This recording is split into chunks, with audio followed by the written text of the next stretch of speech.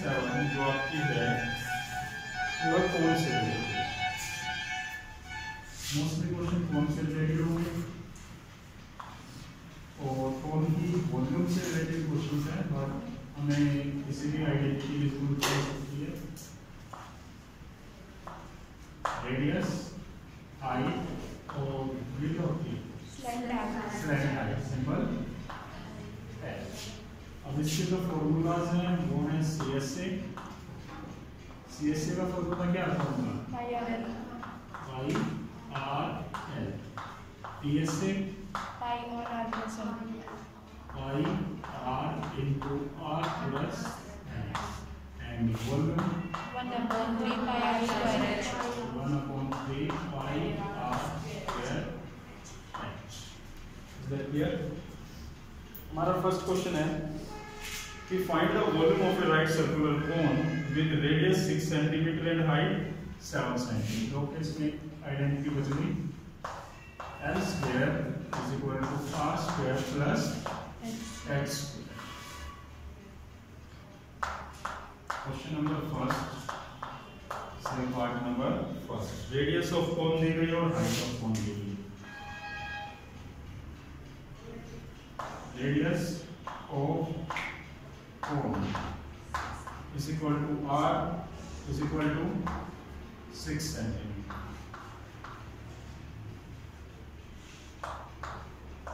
Height of cone is equal to H is equal to 7 centimeter.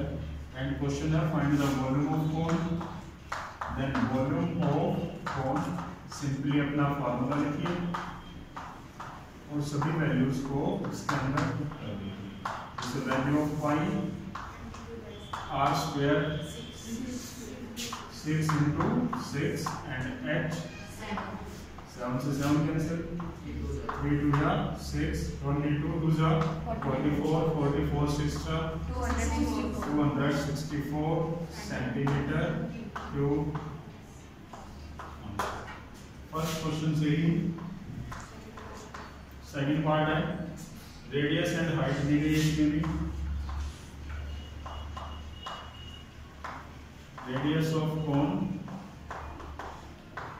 3.5 centimetre and height of cone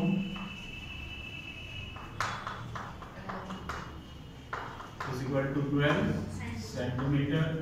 now volume of cone is equal to 1/3 pi r square h। अब 1/3 pi की value r square 3.5 का square या 3.5 into 3 and h 12। जितना cancel हो सकता है cancel कीजिए। 7 5 जा that is 0.535, 3 4 जा 12। अब मल्टीप्लाई कीजिए, 22 को 5 से किया 154 कर लिया। 154 सेंटीमीटर क्यूब आंसर। सही ढंग से किया होगा ना?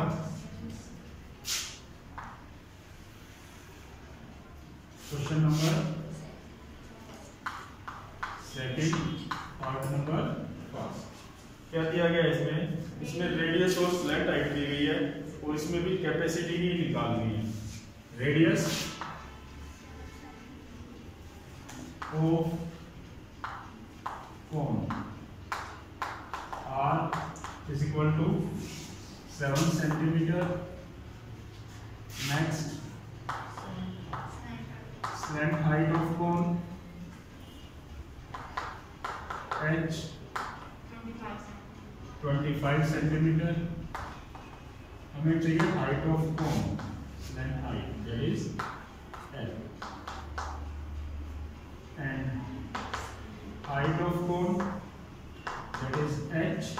अब H के लिए क्या आइडेंटिटी बन सकती है? R स्क्वायर को L square minus R square, थोड़ी सी कमी है, under root of L square minus R square.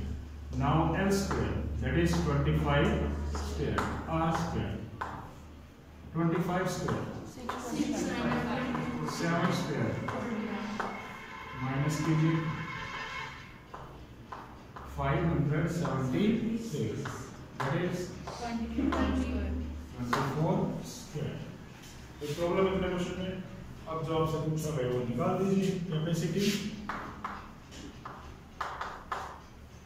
Of foam 1/3 pi are square H. 1/3 ये पाई are square means 7 into 7 and h 24। 3 8 is 24। Okay, 22 7 is 154, 8 is 1222 centimeter cube।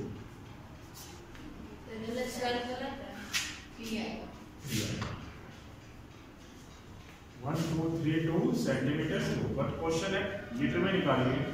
1 centimetre cube में 1/1000 litre होते हैं। इसको अगर मैं 1000 से डिवाइड करूं ये बनेगा 1.32 litre.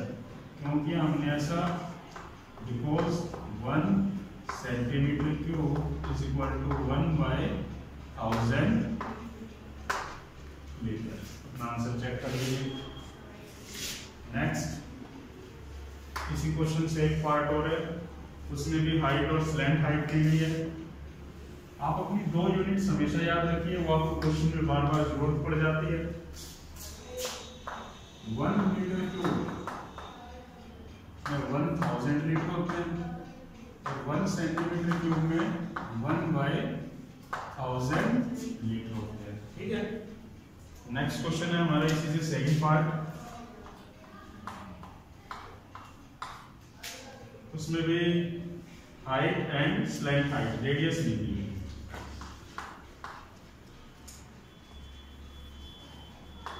Height of cone h is equal to 12 centimeter। next length height of cone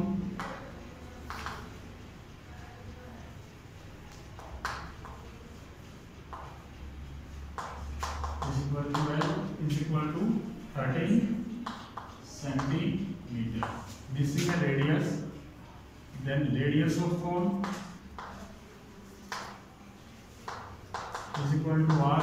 अब r की वैल्यू बनाइए, वहां से क्या बनेगी f square minus x square, square root लगाइए उसके ऊपर l square that is 13 square and x square 12 square 13 square 169 12 square minus किया तो 25 is equal to 5 सेंटीमीटर। अब इसकी भी कैपेसिटी निकालिए। Capacity of cone 1/3 pi are square H. 1/3 the value of pi is 3.14 भी यूज कर सकते हैं, क्योंकि 22/7 से ना तो 12 कटता है कैंसिल होता है और ना 5। बाद में भी डेसिमल में ही चेंज करना पड़ेगा। पाई की वैल्यू यूज कर लेते हैं 3.14। Are square means 5 into 5 and h 12। कोई प्रॉब्लम?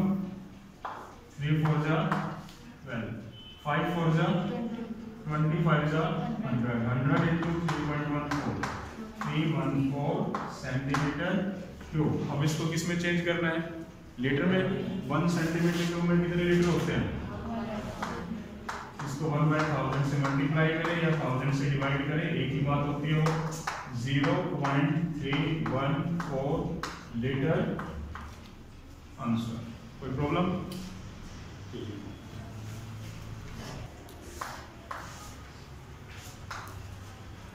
क्वेश्चन नंबर क्या दिया गया है इस क्वेश्चन के अंदर? Height of cone and volume of cone निकालने क्या है? Radius. Net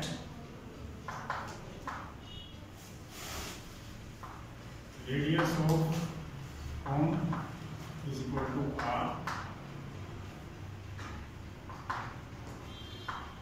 height of cone is equal to 15 and volume of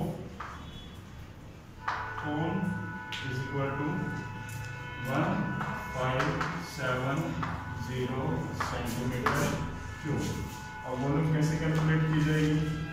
1/3 pi are square H is equal to 1570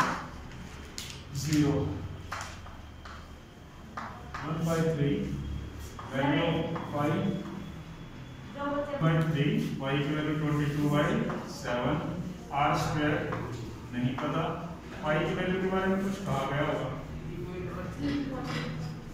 3.14 use कीजिए and the value of x is 15,1570 3 5 are 15। अगर इस 3.14 के decimal को हटा दिया जाए तो y में 100 r square into 5 1570 r square is equal to 1570 into 100 by 314 into 1/5। तो problem 5 3s are 15 5 1s are 5 5 4s are cancel. Are square 100 को क्या लिख सकते हैं? Then value of are 10 centimetre. कुछ और भी कैलकुलेट करना है? Find the radius of base. ये आपका answer.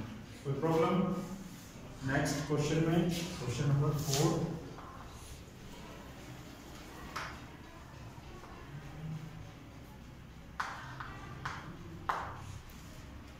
If the volume of a right circular cone of height h 9 centimeter is 48 pi centimeter cube, find the diameter of the base। Same question है, जो radius निकलेगी उसका क्या कर देंगे?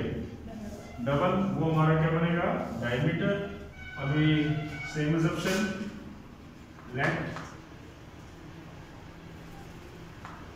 Radius of cone is equal to r height of cone h is equal to 9 centimeter and volume of cone 48 pi centimeter cube। Now volume का formula कीजिए 1/3 पाई r square h is equal to 48 पाई। पाई से pi cancel 1/3 into r square into h is equal to 48। 3 3 9 16 पे cancel हो गया। Then r square is equal to 16 r square is equal to 4 square r is equal to ये बनी आपकी radius of base of cone. But the question is what is diameter?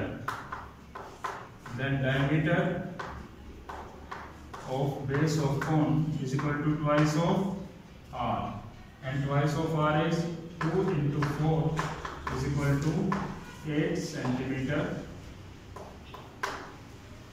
Answer. कोई doubt? Next question, question number 5।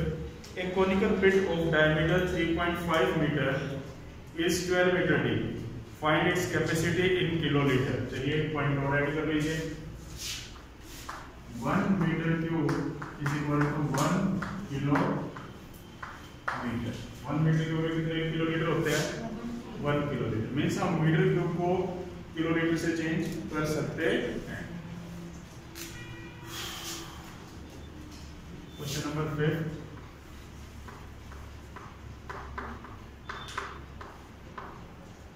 Diameter of base of conical is equal to 3.5 metre. Question solve करने के लिए हमें radius की जरूरत पड़ेगी। Radius are 3.5 by 2 metre and depth of conical bit वो हमारे लिए h होगी एंड डेप्थ कितनी गिवन है 12 metre. Now the question is find the capacity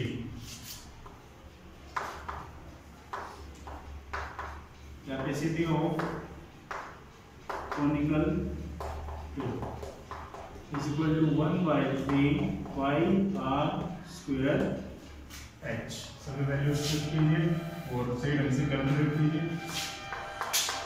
1 by 3 value of pi is 22 by 7 r square means r को 2 बार multiply कर दिया जाए 3.5 by 2 into 3.5 by 2 into h and h is 12 2 2s are 4 and 4 3s are 12 cancel 3 से 3 cancel 0.5 222 into 0.5 11 and 11 into 3.5 और एक place के बाद decimal metre. अब 1 मीटर क्यूब में 1 किलोलीटर होते हैं तो 38.5 मीटर क्यूब में 38.5 किलोलीटर आंसर। कोई प्रॉब्लम नोट कीजिए।